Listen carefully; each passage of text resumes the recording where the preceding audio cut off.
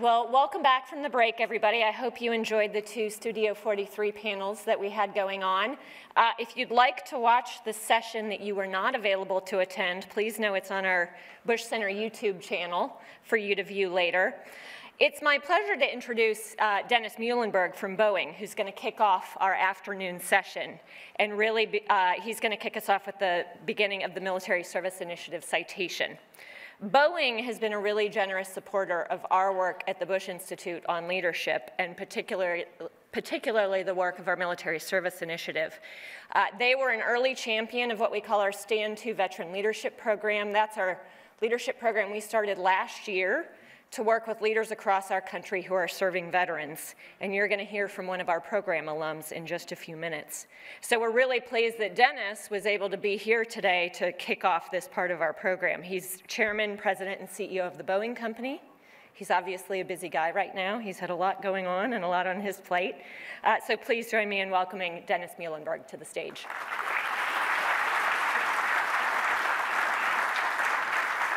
Thank you. Well, thank you, and good afternoon. And thank you, Mr. President, Mrs. Bush, for bringing together such a distinguished group of people to address this responsibility we all have as global citizens to make positive change in the world. It's indeed my privilege to be here with you today. It's an honor to be here and congratulate somebody who has embraced this responsibility fully of giving back to the world, Dylan Tett. He's a recipient of the George W. Bush Institute Military Service Citation this year.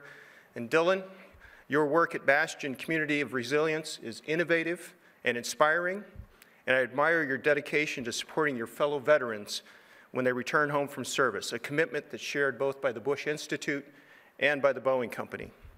At Boeing, we make an effort to invest in and engage with our military members, their families, and their communities.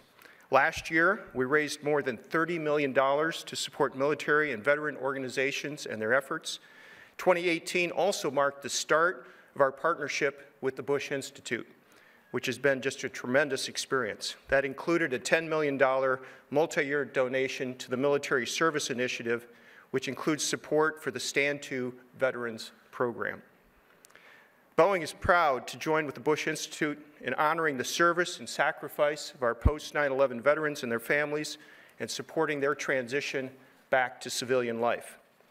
We recognize it's a big change and not always an easy one, which is why we help veterans translate their military skills into the workplace. Our team includes about 20,000 veterans at Boeing, approximately 15% of our workforce, and we appreciate the values, the leadership, the integrity, and the critical skills that they bring to our company. Now, whether you're talking about the armed forces or companies like Boeing, the investments we make in people are the most important investments that we make.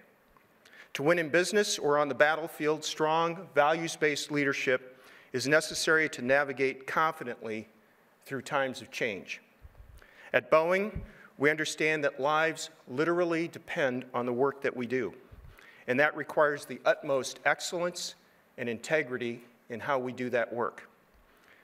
We consider our Boeing enduring values of quality, safety, and integrity, among others, integral to our work, especially in difficult times like those that we face now. We were devastated by the recent Ethiopian Airlines Flight 302 and Lion Air 610 tragedies. We continue to mourn those who were on board and extend our deepest sympathies to their loved ones.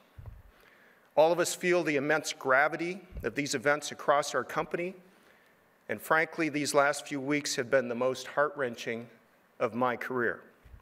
Our values are at the very core of everything we do. Yet we know we can always be better, and these recent accidents have intensified our commitment to continuous improvement as we design, build, and support the safest airplanes in the sky. That's our responsibility as a leader in the aerospace industry. That's what we do at Boeing. We own it. As our veterans know so well, how you respond to a tough situation will make all the difference to your organization and your country. Our leadership values always apply, even more when the pressure is on and our character is being tested. And this experience has reinforced that truth for us at Boeing. We're humbled and we're learning. We're resilient and we're resolute. And we will never waver in our commitment. The importance of our work demands it. These enduring values drive our behaviors, and I'll briefly share 4 key ones with you today. First, it's important to communicate clearly and openly. In the weeks since the Ethiopian Airlines accident, I've spent even more time with our teams, traveling frequently, walking the floor, and meeting with those who are working on the front lines of our 737 airplane program. I've encouraged leaders throughout our company to do the same with their global teams. It's important that people's concerns are heard and that their questions are answered. In times like these, it's not possible to over-communicate. And I've been updating our people frequently as details emerge and are available, and when it's appropriate to do so, aligned with our international aviation protocol. As we learn the facts, I've also reached out to our airline customers, partners, and communities in open letters and videos to share our support of the investigations and the steps underway to avoid future accidents and our ongoing priority to safety. Second, it's a focus for all of our leaders to invest in our team and empower others. As we continue working closely with our airline customers and global regulators to return the 737 MAX to service, I'm focused on making the adjustments necessary to allow our teams to prioritize additional resources and focus on the recovery efforts. From the days immediately following the Lion Air accident, our top engineers and technical experts have been working tirelessly in collaboration with the Federal Aviation Administration and our customers to finalize and implement a software update that will ensure accidents like these never happen again. The update will make the 737 MAX even safer by preventing erroneous angle of attack sensor readings from triggering the Maneuvering Characteristics Augmentation System, or MCAS, something that initial investigation reports indicate occurred in both MAX accidents, as one link in a longer chain of events.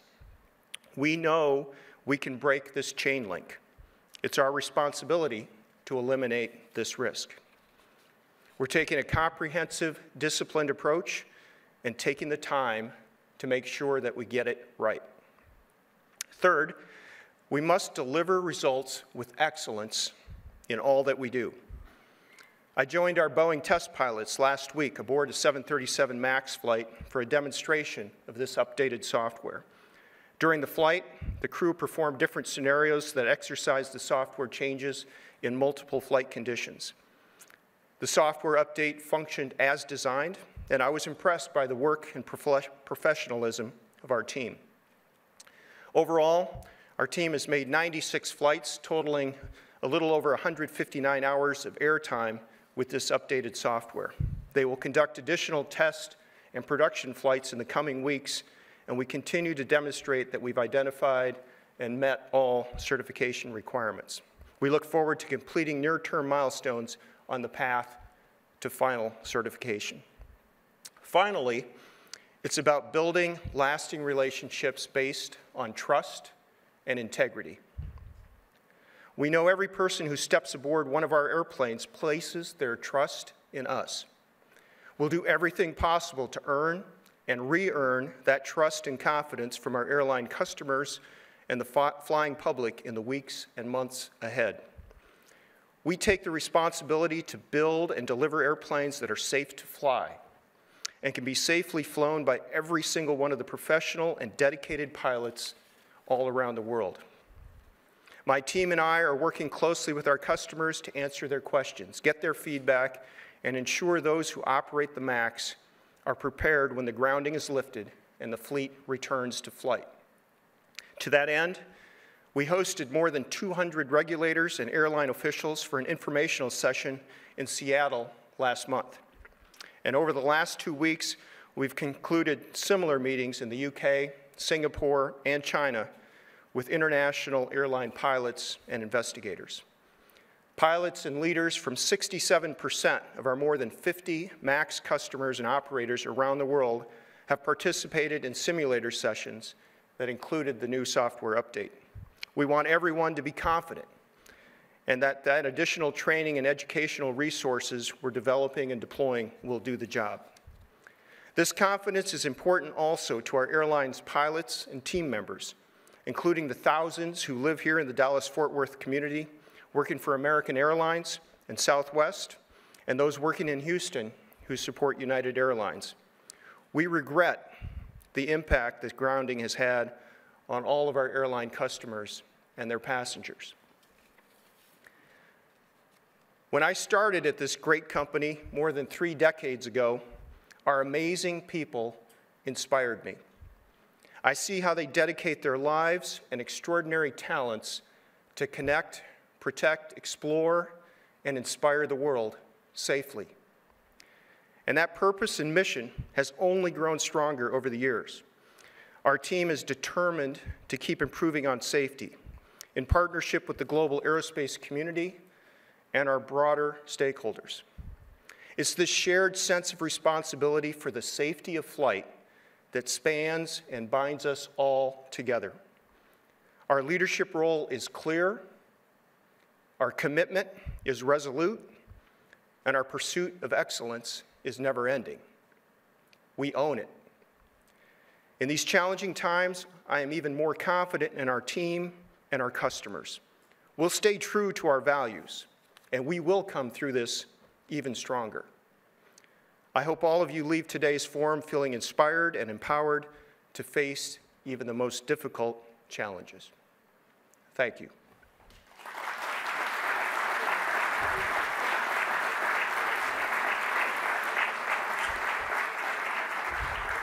Thank you.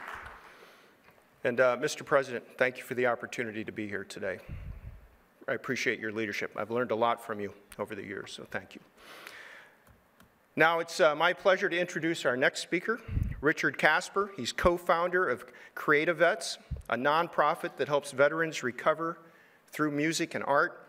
Richard is a U.S. Marine, an artist who struggled to adjust during his transition from the military to civilian life, and he's discovered that creative arts are a way to heal.